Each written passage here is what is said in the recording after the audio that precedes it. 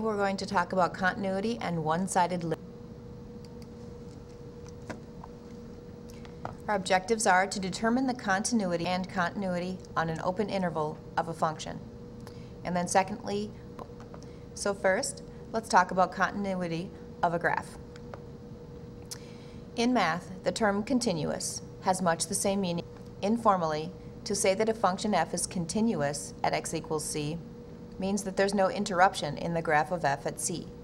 You could draw the graph without lifting up your pencil. In other words, the graph is unbroken at c. There are no holes, no jumps, or vertical asymptotes. Let's think about how this is related to limits, if at all.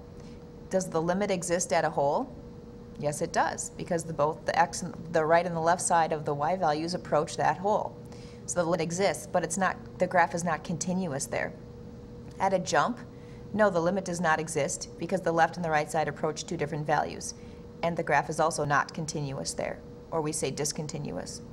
Vertical asymptotes, the limit does not exist because the graph is unbounded at that point, and the function is not continuous. So there's a little bit of overlap with limits and continuity, but not exactly. In this graph, we've got three graphs. There are three values of x at which the graph of f is not continuous. So at this hole here, f of c is not defined. There's no value for the y value there at that hole. The graph is not continuous at that point. At c, the graph is not continuous. If you drew it, you'd have to pick up your pencil, draw a circle, and then draw the rest of the graph. Here, the limit does not exist at all, and the graph is discontinuous here. Here, the limit exists. It's this y value at the hole, but the limit does not equal the actual y value. The actual y value is down here. So this is discontinuous. This graph is discontinuous at c. This graph is discontinuous at c. And this graph is discontinuous at c.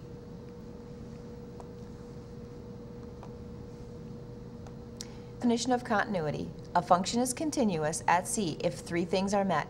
If there is a y value at c, if the limit of the y value at c exists, so that means the left and the right side approach the same y value, and if that y value of the graph is the same thing as the limit. So the value that the left and the right side have to approach has to be the same as that actual y value. If that's true everywhere on the graph, the function is continuous on the open interval, whatever interval we're looking at. If it's continuous everywhere in the whole graph, it's negative infinity to infinity. That's where it's continuous. We call it an open interval because the parentheses here mean we don't have to include the endpoints, just the stuff in between. So let's go, whatever interval that is, we'll call it I, that contains a real number c. If a function is defined on I, except possibly at that point, and f is not continuous at c, then f is said to have a discontinuity at c. So discontinuities are jumps, holes, okay? So if a graph has a jump or a hole or an asymptote, a vertical asymptote in an interval, then the graph has a discontinuity at c. There are two types of discontinuities, removable and non-removable. A non-removable discontinuity can be removed if you redefine the function. So if you rewrite the function, like factor it and cancel something out and rewrite it so it's a function that looks exactly like the original, except at one point it's different, so it's a function that agrees at all but one point. If you can cancel out that problem, that hole, then that's a removable discontinuity.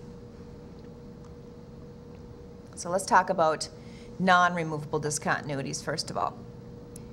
This one is removable, it's got a hole. This one's non-removable, it's a jump. And this one's removable, it has a hole. A couple more examples. This discontinuity at 0 here is non-removable. It's a vertical asymptote. You can't remove that. Here, we can't remove that. Not removable. So the only kind of discontinuity that is removable is the hole.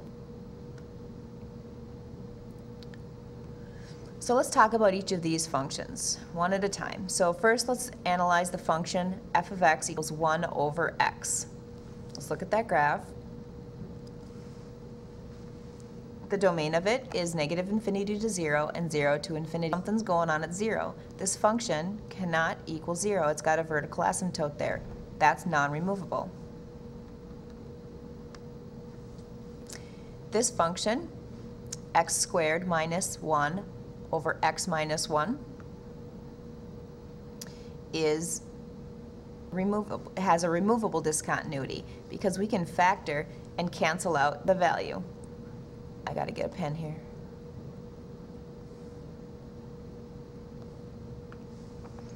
All right, so we can factor the x squared minus 1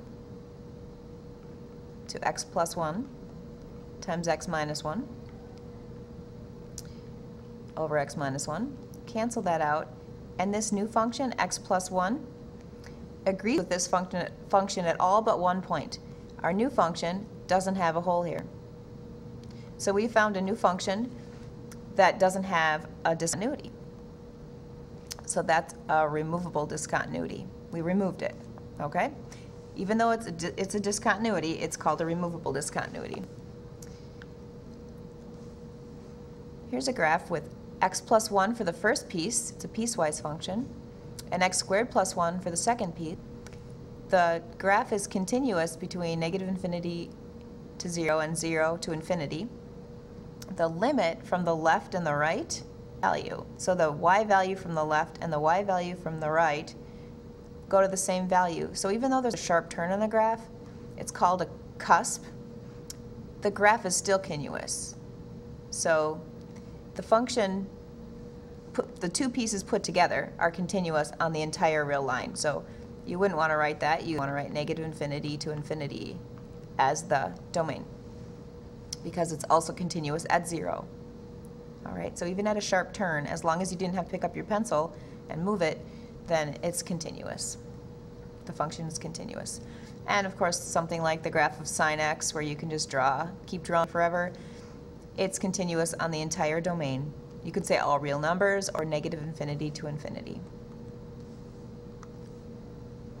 In the last example, we've got this piecewise function. It's only continuous from negative infinity to 1, including 1. It's got that solid filled-in circle there for this part, and then 1 to infinity, so not including 1 here. So this function has a non-removable discontinuity. There we go. Non-removable. There's no way to rewrite this function so that these two pieces match up. So it's non-removable. Okay, let's talk about these. Find the values, if any, at which f is not continuous. Which of the discontinuities are removable? So this is an absolute value function, so it's going to make a v, but we're dividing it by this. So we're probably going to have an issue at 3, right? That's what makes the denominator equal 0. Let's remember what our definition of absolute value is. It's positive x minus 3 for x is greater than or equal to 3, and negative x minus 3 for x is less than 3. So if we divide top by x minus 3, oh, this shouldn't say f of x here, that's just the definition of absolute value, x minus 3, sorry. So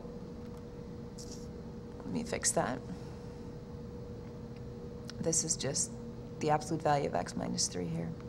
So if we divide each of these by x minus 3, we'll have x minus 3 over x minus 3, which is 1, and we'll have negative x minus 3 over x minus 3, which is negative 1. So this graph is a piecewise function with a horizontal line at 1 and another horizontal line at negative 1. The top one's going to have the closed circle, the bottom one's going to have the open circle because it's less than 3. So removable or non-removable, and where's the discontinuity? It's discontinuous at x equals 3, and it's non-removable. There's no way for us to make that graph match up. All right, how about x squared? X is greater than 1, and negative 2x plus 3 for x is less than or equal to 1. At 1, what's the y value here? Even though x can't equal 1, let's see where the hole is. So 1 squared is 1. If you plug 1 into this part, negative 2 plus 3 is 1. So the solid fit-in circle for this part is going to match up with the hole for this part. So it's actually going to have no gap at all because the two pieces match up. Here's the graph of tangent. Notice tangent has vertical asymptotes. So it's going to be non-removable discontinuities. So tangent has non-removable discontinuities where negative pi over 2, etc.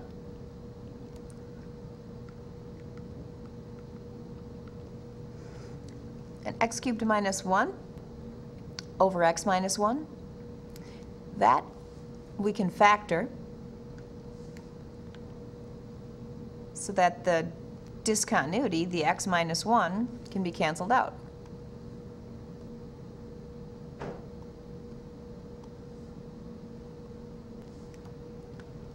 Once you cancel out that discontinuity, it's removed, so it's a removable discontinuity at x equals 1. So that would be a hole in the graph. So this has a jump, non-removable. This one, the two pieces match up. It's just a cusp. So it's continuous everywhere. There's no discontinuity. This one has non-removable discontinuities, a lot of them, and this one has one removable discontinuity at 1. I'll stop this now, and the next video will start with one-sided limits and continuity on a closed interval.